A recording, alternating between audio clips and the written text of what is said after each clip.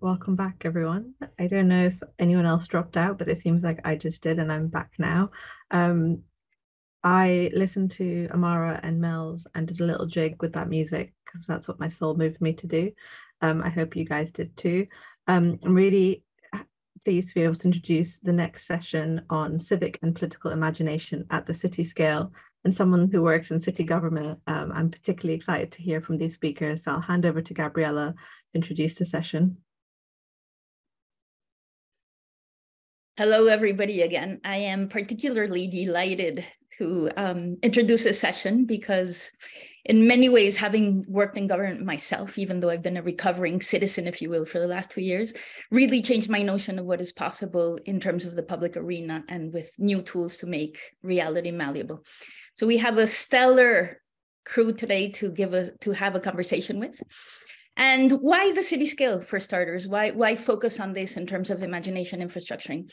I think we've heard over and over nowadays of the importance of cities and this increased urbanization of the world, that 50% of the population is living in cities right now. By 2050, it will be 70%.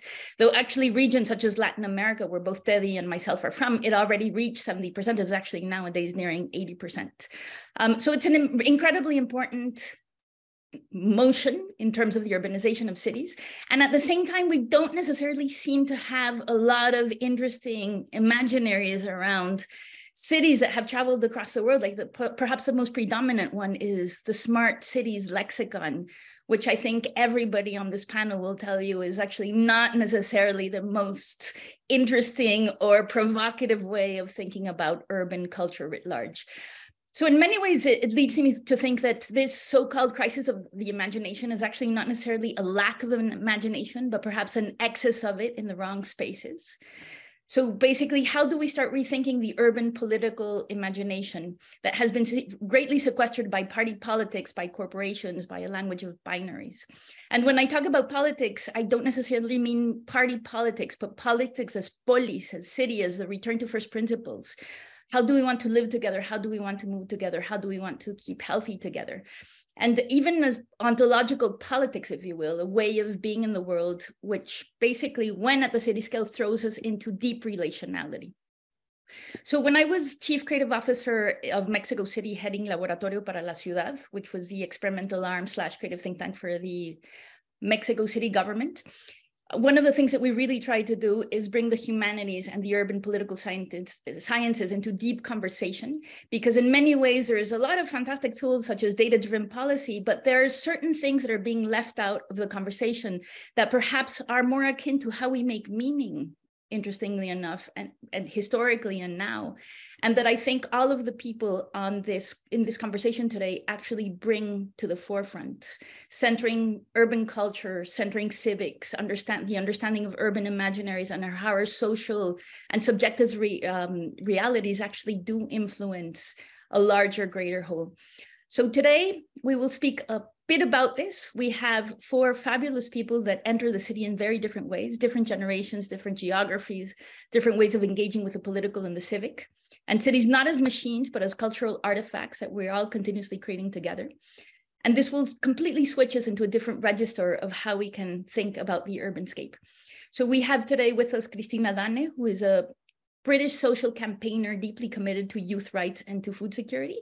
We have Michele, who's in charge of the Office for Civic Imagination in the city of Bologna, Italy.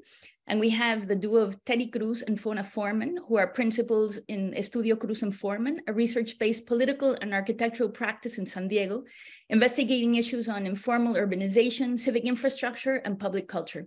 So all of them were given a prompt that you read in the agenda that basically says, we have done cities and democracy a great disservice by thinking we could bypass deep engagement with the political, relational, and dynamic nature of cities and societies by trying to skip the difficult questions through mainly technocratic perspectives, as if the main mission of humanity was efficiency and productivity, instead of making efficiency and productivity just another tool for a larger social purpose. But political questions are first and foremost questions for the imagination. So we will hear from each of them a 7 to 10 minute reaction to the prompt, and then we will have for half an hour a freewheeling conversation that I'm very much looking forward to. So Teddy and Fonna, take it away. Thank you so much, Gabriella, for that really provocative and wonderful opening to this session. So many of the themes that you've hit on are central for us. So Teddy and I will tag team here. Teddy is sharing his screen. Okay, so we see the border region between San Diego, California, and Tijuana, Mexico, as a microcosm of all of the injustices and indignities experienced by vulnerable people across the globe. Political violence, climate disruption, accelerating migration, rising nationalism, border building everywhere, deepening inequality, and the steady decay of public thinking. We live and work a few miles away from the child detention centers that will forever stain this period of American history. San Diego, Tijuana has become a lightning rod for American nativism. And although the news cameras are gone, tens of thousands of Central American migrants wait at the wall for asylum that never comes, and until recently, separated forcibly from their children. It has been particularly devastating in recent years to witness the emotional impact on children, their fear, and the inevitable psychic internalization of being socially and morally marginalized. In order to confront these crises, we've been thinking strategically about cultural, institutional, and spatial transformation in the border region.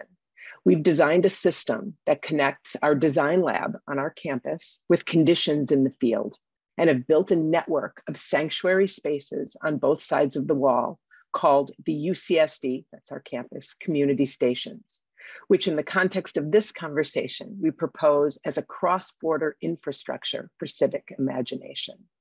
Here, universities and communities meet to share knowledges and resources and to collaborate on research, dialogue, cultural and educational activities, and urban design build projects, including migrant housing and environmental infrastructure. Several core commitments, what we call building blocks, ground our research-based practice of imagination infrastructuring.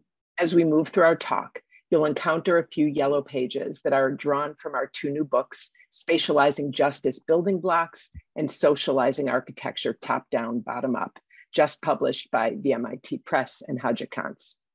So I'll begin by introducing a couple of core building blocks, and then Teddy will take you on a brief visit to two of our UCSD community station sites. Our main aspiration in these spaces is to cultivate a cross-border civic imagination, a new citizenship culture in the San Diego-Tijuana border region, a sense of belonging that is defined not by the nation state or the documents you carry in your pocket, but by the shared interests and aspirations among people who inhabit a violently disrupted civic space. We reject ideas of citizenship that fragment and divide rather than unite. We seek to inspire more inclusive imaginaries of belonging and coexistence in this contested territory. We believe public space must be a public good, activated for civic dialogue and infused with resources to increase public knowledge, solidarity, and capacity for political and environmental collective action. Our community stations are a model of urban co-development between public universities, municipalities, and community organizations to build spaces of dignity in the city's periphery, programmed for education, civic activity. Each community station is designed, funded, built, programmed, and maintained collaboratively between our campus and the community. For us, urban justice is a distributive concept. It entails not only redistributing resources, but also redistributing knowledges. As a distributed system of public spaces transgressing the border wall, the community stations specialize social justice. They are a collaborative educational platform and a model of shared urban intervention. We claimed, in fact, that the economic and programmatic power of our public university can be leveraged for co-developing the city with migrant communities. We have built 4 in total, 2 in San Diego, 2 in Tijuana, and we will share with you 2 that focus on emergency and migrant housing on each side of the border. The UCSD Casa Community Station is a partnership with the nonprofit Casa Familiar, a 30-year-old community-based social service organization. It is located in the border neighborhood of San Isidro, site of the busiest land crossing in the Western Hemisphere. The UCSD Casa Community Station begins with a neighborhood-based urban framework to hybridize public space and social housing. So a parcel-size social infrastructure is made of spaces for cultural and economic activity, synergizing university, philanthropic, and community assets. An old church becomes a community theater flanked by social service pavilions and outdoor civic classroom. And this public space is threaded by social housing, all mediated by pedestrian alleys.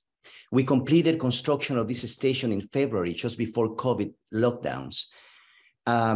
Our grassroots organization partner, Casa Familiar, has become effectively an alternative developer of affordable housing for its own community, and public space was the detonator.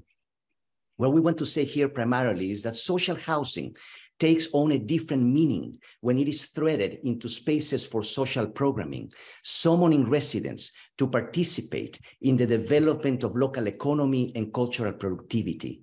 This is an integrated social spatial system that is programmed by university and community, synergizing spaces, programs, resources, and people. Our programming focuses on cultural processes that expose injustice and increase neighborhood capacity. Let's imagine a small coalition of local artists, neighborhood activists, and neighborhood youth collaborating with university curator, theater script writers, and visual artists who come together to co-produce a play or a musical performance that explores an urgent issue facing the community, enacted by local youth in the community theater or outdoor pavilions. These cultural productions are rooted in neighborhood stories and become bottom-up evidentiary material to increase public knowledge and policy transformation. The Casa Community Station exemplifies a couple of building blocks in our practice.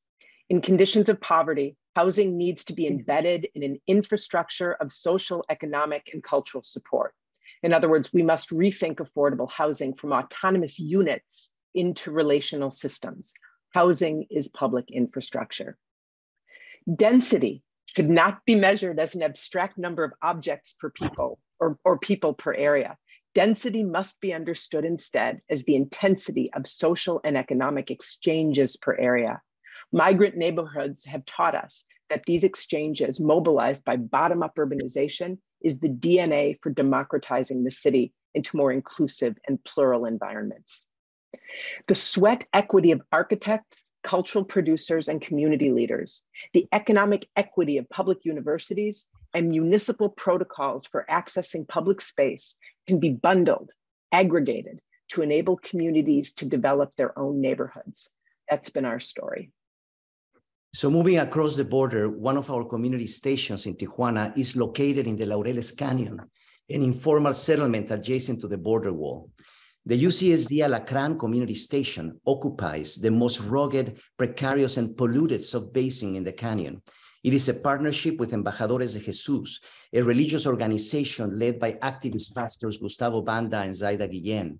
With limited resources, they built a refugee camp to provide shelter, food, and basic services to hundreds of Haitian and Central American refugees, while they navigate unjust asylum processes in the US and Mexico. And with the help of skilled migrants, they began building their own emergency housing. We have established a long-term partnership to co-develop a community station here to increase refugee housing capacity. And to do this, we are engaging material resources from global factories that sit in the periphery of these informal settlements to gain access to cheap labor. We are adapting lightweight metal shelving systems for global export into structural scaffolds for informal housing. Together, we are building Santuario Frontera. The housing scaffolds will be built first, leaving the interiors as planned open systems. In order to sustain the construction process over time, we are designing what we call a sanctuary economy, embedding housing in spaces of fabrication, training, small-scale economic development. We began construction last summer. The migrant community assembled the Mechalux shelving systems into housing frames. And we also began the healing of the topography, creating hydrofiltration channels, garden rooms, terracing, and water collection systems, advancing migrant housing as a restorative ecological infrastructure. We are now developing a full-on sanctuary neighborhood with social services, a school, hydroponic farm, and economic incubators. A health clinic and a collective kitchen are now under construction, where our students can develop social and food justice programming with the migrant community. So to conclude, there's so much more to say about the community stations and our amazing partners and what we do together in these spaces. While the stations focus on different issues reflecting the priorities of each community, they all aspire to foster solidarity through civic imagination and collective agency. We want to cultivate an elastic civic identity here from the bottom up, ultimately to reimagine jurisdiction in a militarized border zone. We curate unwalling experiments that dissolve the wall, using visual tools like diagrams and radical cartographies to situate border neighborhoods within broader spatial ecologies of circulation and interdependence. The idea of the bioregion, the binational watershed system, for example, has been a powerful imaginary for activating this more elastic civic thinking in the border region, from local to regional to continental and ultimately to global scales. We see elasticity as a civic skill, the ability to stretch and return between local and more expansive ways of thinking, to understand one's challenges within broader processes, and to envision opportunities for solidarity across walls. Thank you so much. Thank you. So elastic thinking to stretch and return. I love that. And one of the things that I think you'll see in this panel, and we will hear it from Michele next, is that in many ways, what working within the context of cities, working with politics, actually needs these big ideas and these imaginations to actually entangle with that so-called reality. So thank you so much for your work. And Michele, we'd love to hear from you next. Okay, I can open my, okay, perfect. Hi everybody, and thank you Teddy and Fonna. I'm living something very similar in Italy now. I'm very touched about this emotion. So I'm gonna explain what I'm doing in Bologna. Bologna is a not enormous city in Italy, in the north of Italy, between Venice and Florence. I'm in charge of an office called Civic Imagination inside a foundation funded by the municipality and the University of Bologna. We have a clear mission. We have to push forward the innovation of the city in order to design a city shared with the citizen, shared with the communities. We have to work on the ground, going outside our institution. And in these years, we have created new paradigms, putting the community at the center of our attention. Maybe community is the message, reframing McLuhan motto, because I think that we have to think about the modern approaches that we have to reframe with the globalization processes, even more with the digital revolution. We are facing new paradigms. The people don't trust government, the people don't trust to us. The classical approaches to participation are in crisis, like the long-term plans. And the people want to reorganize themselves and in a less structured and open way. They don't want to create hierarchical structure, but they want to be more open, collaborative. And this is a good point to design a new way to be public, to invent public policy, going beyond the modern approaches, the 19th century approaches, but at the center, facing these unprecedented challenges, we have to put relation. It's not about a participatory budgeting or a stakeholder map or a digital tool. It's about relation. It's about us. It's about our bodies, emotion, empathy. So we have to go outside our box. We have to go outside our institution, because inside our institution there is no creativity. There is not radical imagination, and we need engagement. There is an empty space. We are refill the space that in the modern age was full of parties of union, and we have to reconnect with our citizens and communities that want to take care about the city. They want to take care of the city, and they want to take part of the governance. And this is clear also in the private companies or on ONG. We have got a lot of companies or associations that want to seeking to involve employers, customer, or activists. They need new organization model to go outside the traditional way to be enterprises or organization. But this is not, we don't need target, we don't need stakeholder, we need partner, we need pact, we need a new grammar to restore our role relationship with our citizen. It's not about a slogan, it's not about only a motto, it's attention, and we have to change the way we think about the law, the organization, and the communication. Thinking about the law, we have to design a flexible law. It's not an oxymoron. We need to create a new way to understand the needs and the creativity of our people, going outside the traditional approaches.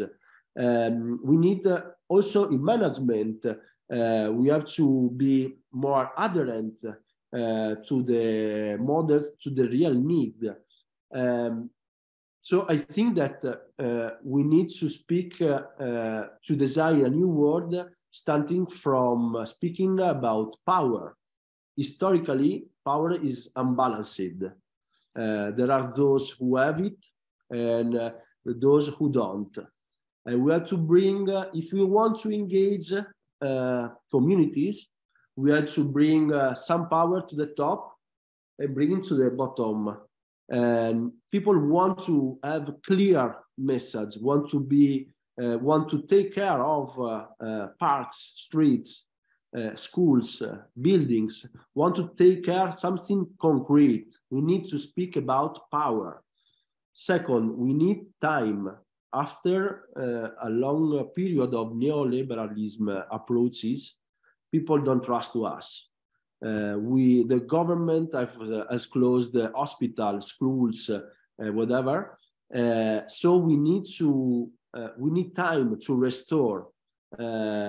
If we want to become a friend, we have to take a coffee and then going for a dinner, and after for a weekend, and after all for a summer holiday. But this need time. Third place, we knew that Bologna is completely different from London, from LA, but inside Bologna we have got a lot of different places, and inside the same neighborhood we have got a lot of different souls. So if you want to speak with some mothers and fathers, if you want to speak with some youngers or riders, we have to adapt our tone of voice. We have to recognize that we need to change with our cross-medial approaches, the way we use our leadership. And the last question, the last word is empathy. We have to change the way we organize, we think about leadership. without any paternalistic approaches, like an intersectional perspective, like in feminism. We have to be more horizontal and more transparency. So this scenario is fundamental to speak about some tension that I'm seeing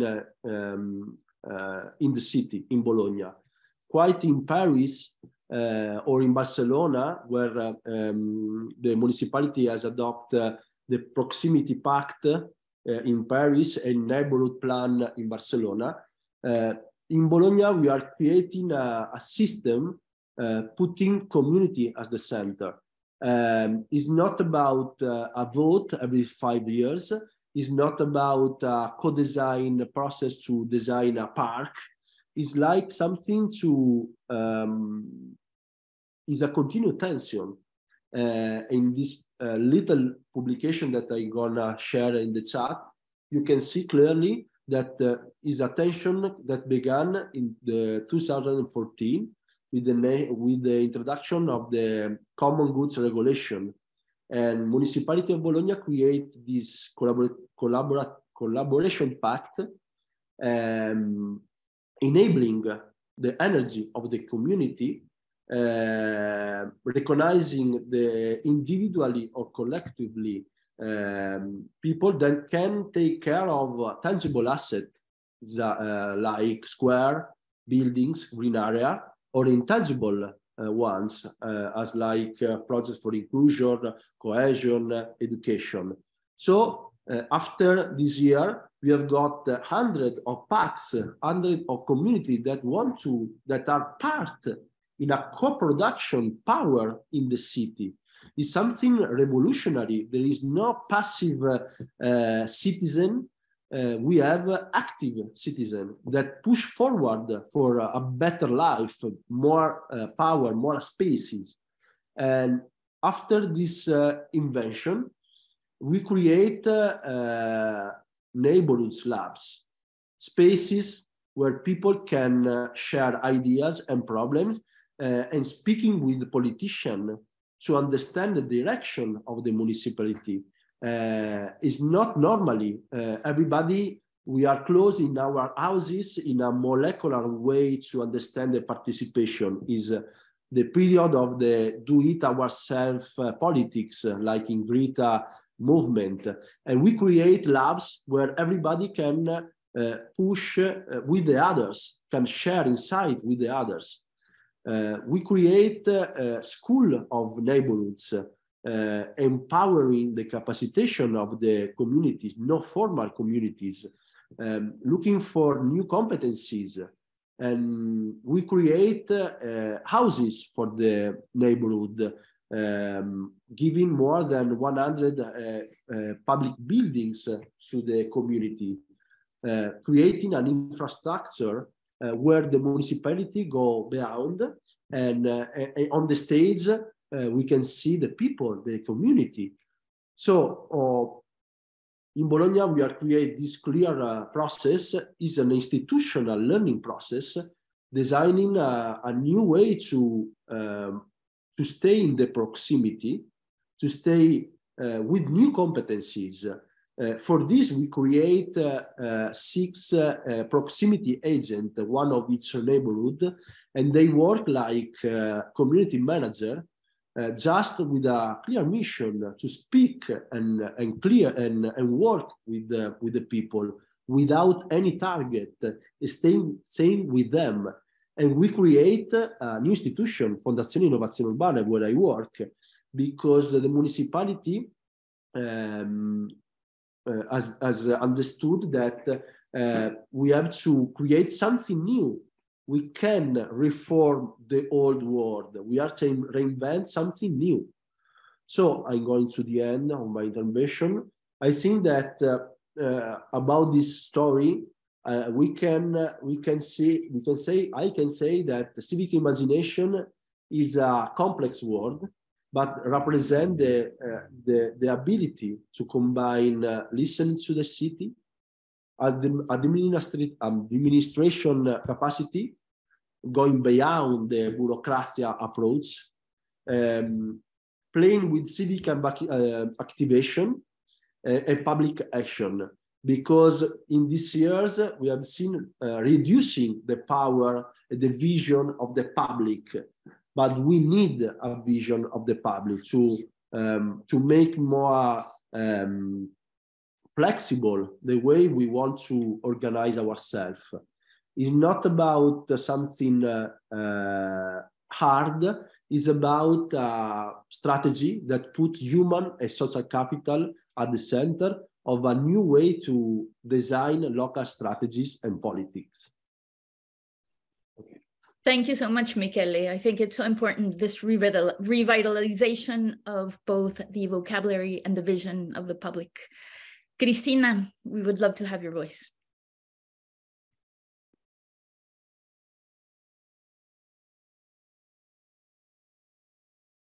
We can't hear you.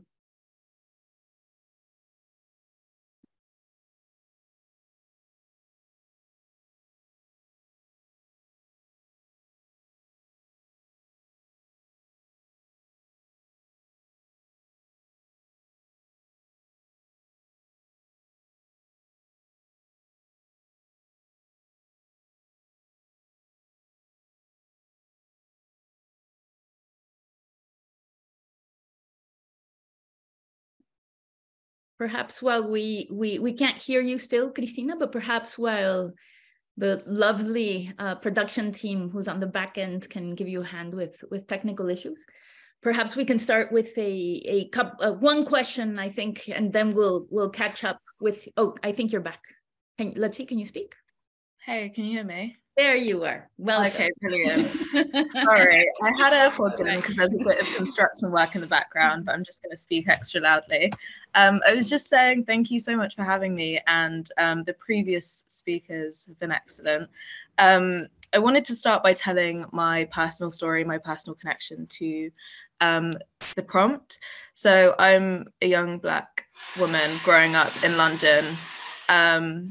And I come from a working class family. My family are originally from Tigray in Ethiopia. So there are already dimensions to my identity that play out really interestingly in a city like London. But I'm going to hone in on food and my journey with food living in London. I was 15 years old when I realized I was living in a food desert. A food desert is an area or a high street with little to no access to nutritious foods, but tons and tons of junk food at a very affordable price. How did I find this out? I was climate campaigning at the time, striking, not going to school, going to protest instead. And I was really trying to figure out what the relation between climate and food was, because the food system is the third biggest polluter, but you never really hear the food system being talked about like big oil. So how do I change that as a climate campaigner? Anyway, I was talking to my manager at the time. I was doing work experience at a communications agency, and he told me to apply for this organization that was just starting up by this chef called Jamie Oliver. And I really knew nothing about food. I just wanted to reiterate that. Like, I was just like, yeah, it's something I enjoy. It's something that I love culturally. But I knew nothing about food bigger than my personal relationship with it. So I attended a couple sessions, kind of training sessions at this new organization called Bite Back 2030. And I found out pretty quickly that I was just completely betrayed by my local food environment. I found out I was twice as likely to develop diet-related ill health because of where I lived. I was likely to die around 10 years earlier than my wealthier counterparts. Again, all because I lived in a food desert, which is a term that I'd never heard in school, a term that was never spoken about online, on social media, amongst my friends.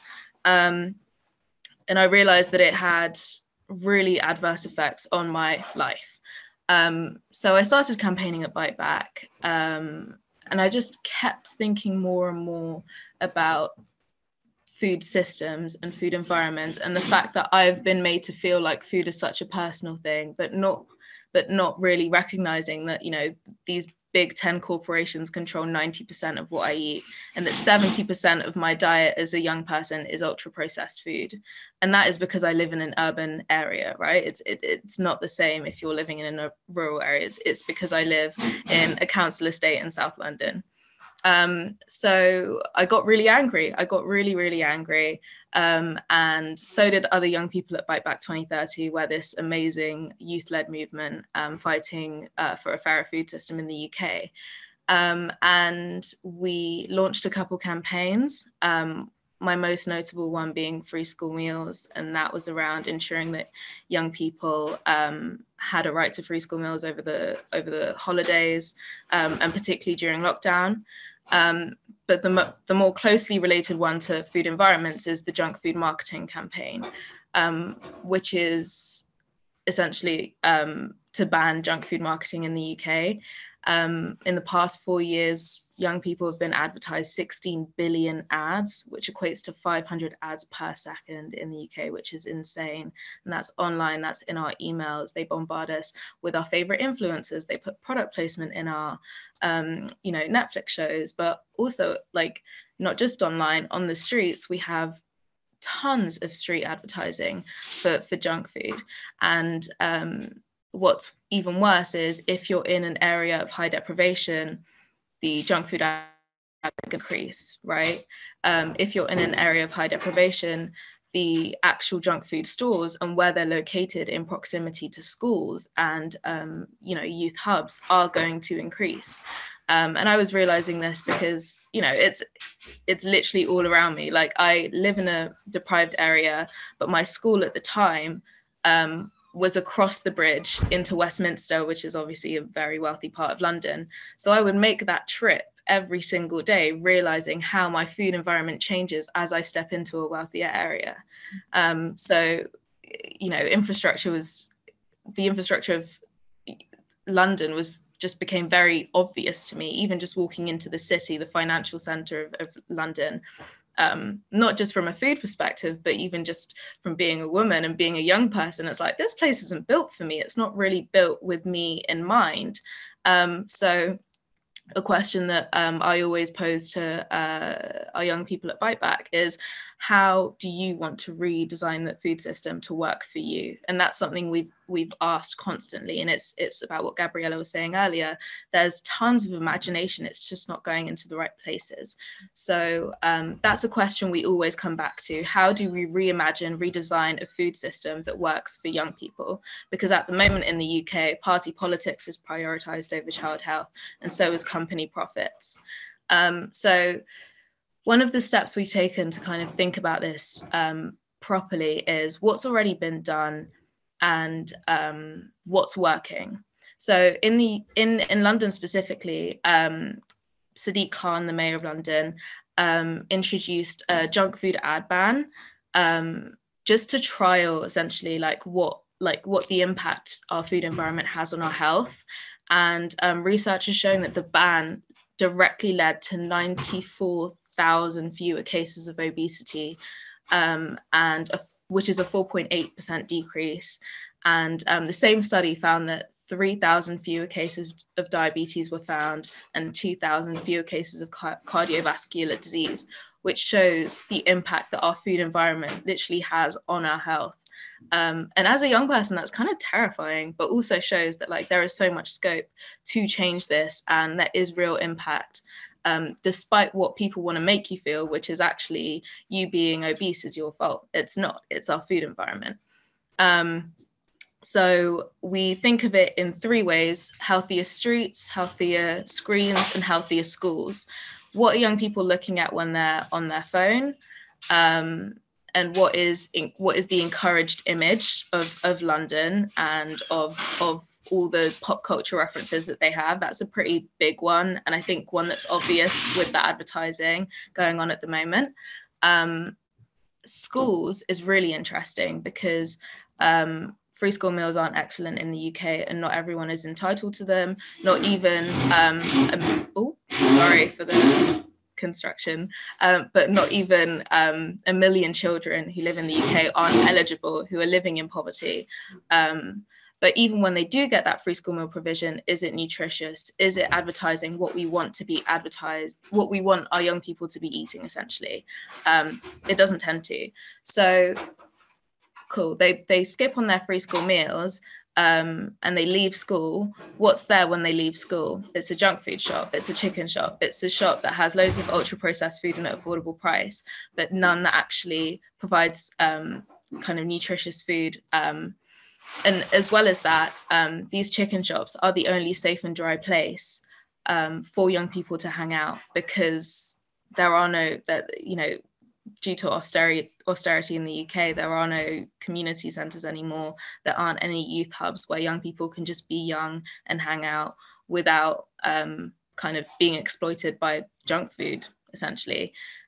So that's one thing that came out of our conversations with young people. They want youth hubs. They want places just so that they can feel safe and stay out of the streets, but not have to eat junk food or have to go to a McDonald's because there's free Wi-Fi there.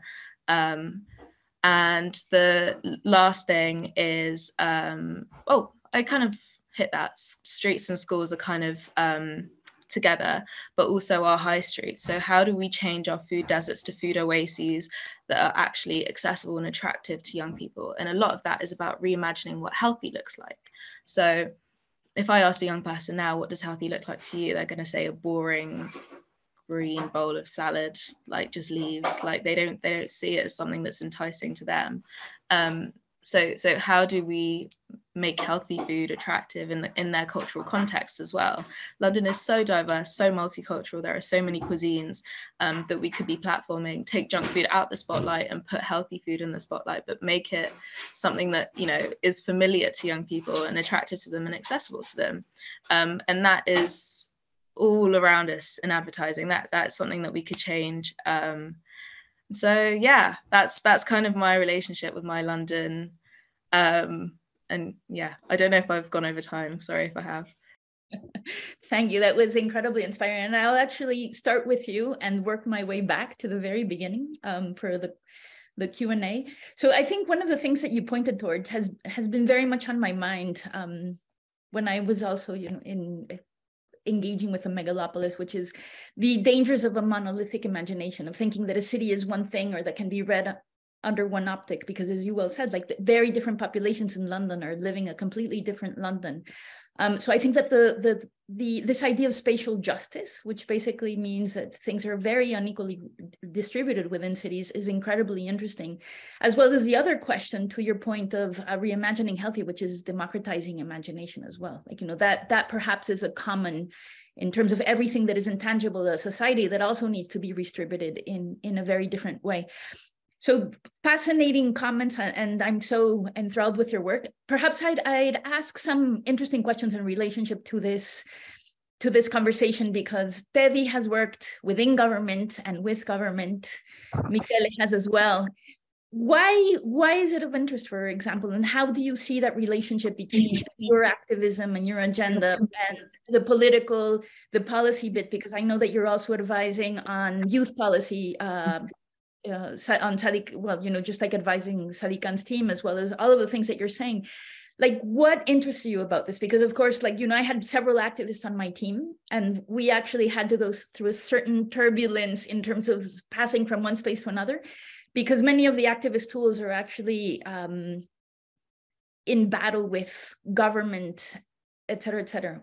What do you think about this? What are the possibilities and perils and pitfalls of creating a relationship with this other space, and how does that lead, and how did that transform your views on political, civic, infrastructure, imagination, and the rest? Great question. I think you caught me at an interesting time, because it's very turbulent times in the kind of political scene in the UK. It's just craziness.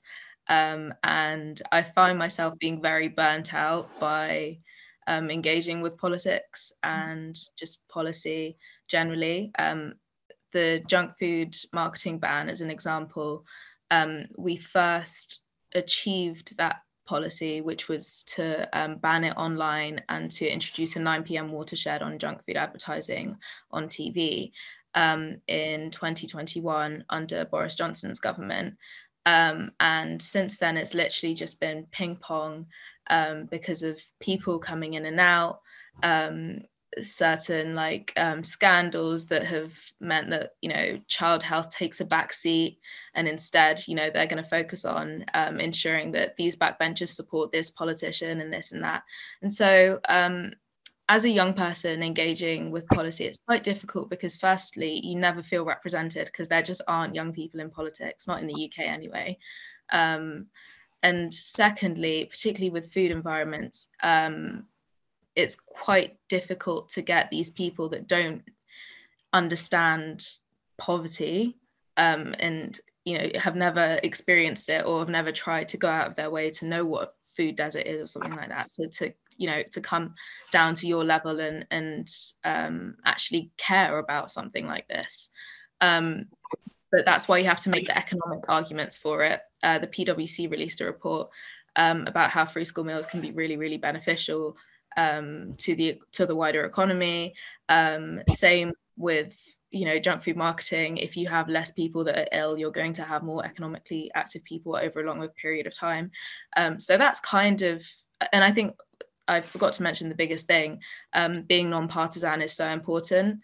You don't know where your allies are. Some people can really sympathize because they've struggled with diet-related ill health, but they're perhaps on a party that you may not align with personally, but you can, by creating a coalition, you ensure that the policies you're fighting for last beyond just this 4-year regime, and obviously you're bringing people together instead of dividing people through what you're fighting for. So yeah. Wonderful. Thank you so much. I'll actually go to Fonna because I know that you need to run off to pick up, or rather leave your kids at school because it's very early where Fonna and Teddy are. So Fonna, I was very interested in many of the in-between and the relational optics that both Teddy and you take on your work. In terms of borders, if we believe the geopolitical boundaries of our political systems, it's one thing. Once you actually see the flow of people and you look at it under a relational lens, then suddenly San Diego and Tijuana make all of the sense in the world to be working together, just because the Mexican American border is the biggest flow of people across the world. Another in between that I love, if you could just respond in any way you wish, is of what happens when we actually start blurring the boundaries between the private and the public, the individual and the collective. And as you mentioned, looking at housing as public infrastructure actually leads to very different ways of thinking of something that we consider incredibly private, but is actually fraught with politics and could be thought of in terms of public, but and actually we're designing policy for a different thing. Let's say Tatiana Bilbao has mentioned before, a Mexican architect, that the policy around social housing doesn't allow for collective kitchens, for example. It's illegal. They've made this as a protective measure, but what does that actually entail? So if you could speak to this in-betweenness, to this relational optic, also university cities. I mean, there's so many interesting blurring of boundaries there that, again, look at the relational first. Yeah, thank you so much. So obviously the border is reproduced in so many ways across every city, right? So we're trying to figure out how borders can become more porous and to create linkages and connections among people, among institutions that are artificially divided, either physically or the kind of barriers that Christina talked about in the city that are invisible until you actually cross them, and then the consciousness of division becomes very, very clear. There's so much to say about the blurring of these boundaries and how you get them done. But for us, the key really has been through, Christina called it coalition. Michele referred to partners, not stakeholders. These ways of bridging spaces through social partnership and recognizing shared interests and aspirations across these borders that define the limits of our thinking and the limits of our practices. So it's all about coalition building and trust so that we can survive these sort of ebbs and flows of governance, right? So every 4 years, things don't have to get reorganized. The coalitions can survive them. And I mean, Teddy can say more about the about the ways that we've built these coalitions to push against policy that prohibits more collective ways of inhabiting the city. We always say that zoning, right, has to stop being punitive. Zoning has to be reimagined to open up new collective and plural possibilities of inhabiting the city. I guess we've seen ourselves, Gabriella, as inhabiting that middle space, as facilitators or curators of bringing up the needs and capacities and aspirations of the bottom up to push up against policy and distribution mechanisms that completely miss the actual needs and aspirations of communities. We see ourselves as urban curators in that sense.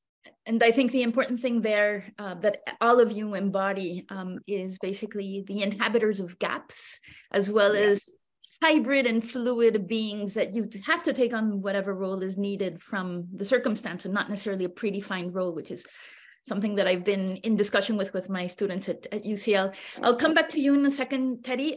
Just Michele, talking about locality as a way, at the same time, how cities actually overflow space and time, if you will. One of the things that I really was so interested in my first and last visit to Bologna when we met in person is the history of Bologna, like the communist past, like a collective deep rehearsal of cooperatives, of communal life, of really thinking from a very different register about what it means to be a citizen of Bologna, that I think that muscle has actually very much led to a mayor being able to embrace a vocabulary of civics and imagination in a much easier fashion, not without intentions, I'm sure. But if you could share like this historical lens to what you're doing now and how the history of Bologna has influenced this, that would be fantastic. Yes, sure. Bologna has an incredible, vibrant DNA. Historically, Bologna was the most communist city in the Western world, and is the innovation labs of the Italy. In Bologna we created the first kindergarten, public kindergarten in the 60s. We created the first palaces for the people in the 70s. The first place for the LGBTQ plus community in the city center was in the 1918. And that mayor wanted to create a place inside the city because he wanted that the citizens have to be clear that everybody needs a place to stay and to dance. Was incredible, and this is our history. But there is also a negative way to see this incredible, vibrant, cooperative movement that wants to push forward Bologna, is that we are clashed by tradition. For this I love my work, because I want to go beyond the solution. And now I'm working a lot with educators and professors, and they are living in a traditional institution, school. So they are colonized by the middle-aged white men that think the school institution.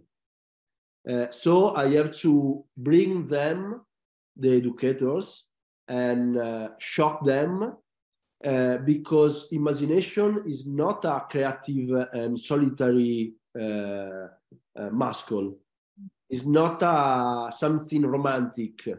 It's a process. It's something that we have to organize, to design. So I have to bring them using empathy, knowing the point of view of educators or elderly or youngest, whatever, and step by step organize something stronger than the present, looking for our past. When I discover this history about the first club for the LGBTQ club, I was to my measure and say to him, look, in the 80s, without any this political discussion, was the mayor that decided a thing from with a top-down decision after seeing the needs of the citizen. So Bologna is an incredible city to experiment, but is a city where we want to innovate without changing. Mm. And so it's very interesting to work with this. That is really interesting, because I think the DNA of cities is something to delve into.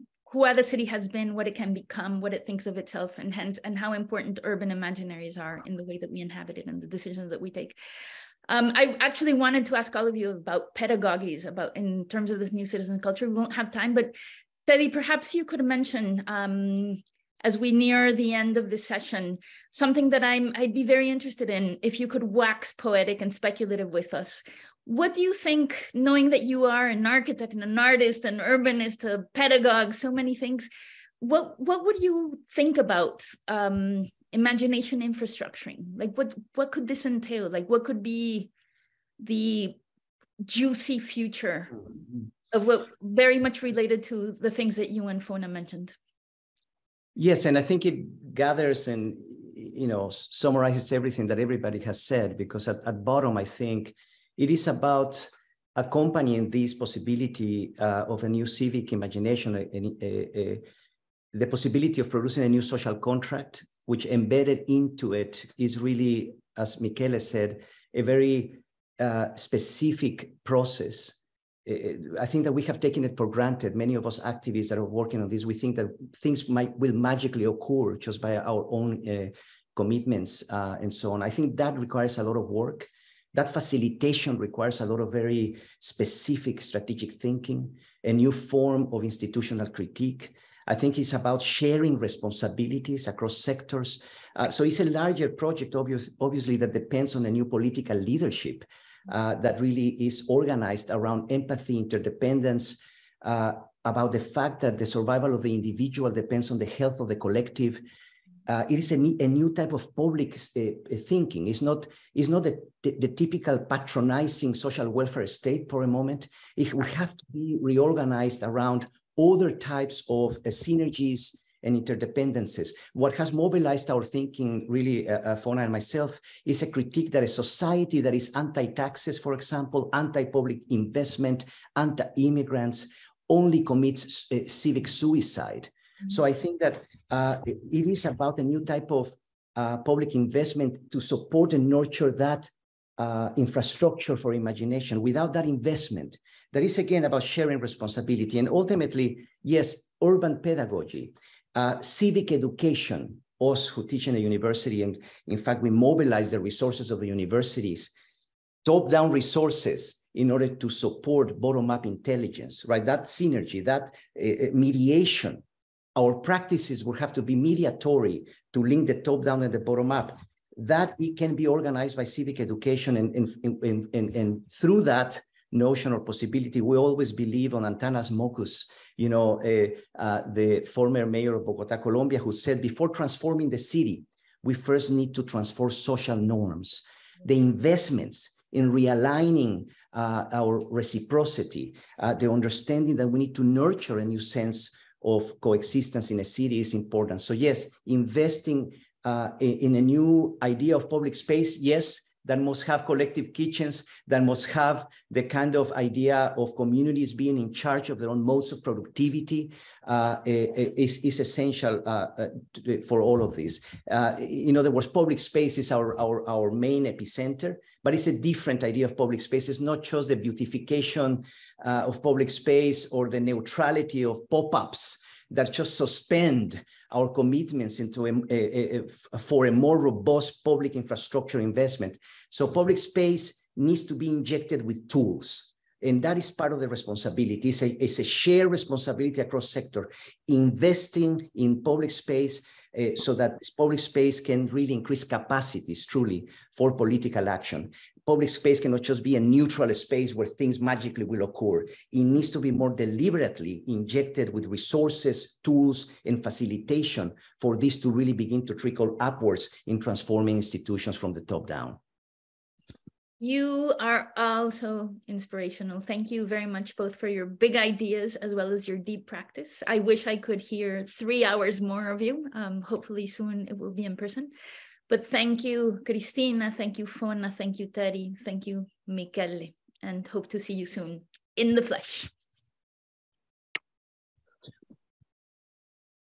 Thank you so much to all of you for sharing such grounded and kind of thoughtful possibilities around how the process of investing in and building the muscles for a new civic imagination. It's so interesting to see how across different sectors, there's so many resonant themes around how we make borders invisible, making them porous, how different actors across the civic space can work together differently, how we build trust slowly and enable coalitions to form, and how we use public space as an opportunity to reimagine ownership, the economy, and civic connection.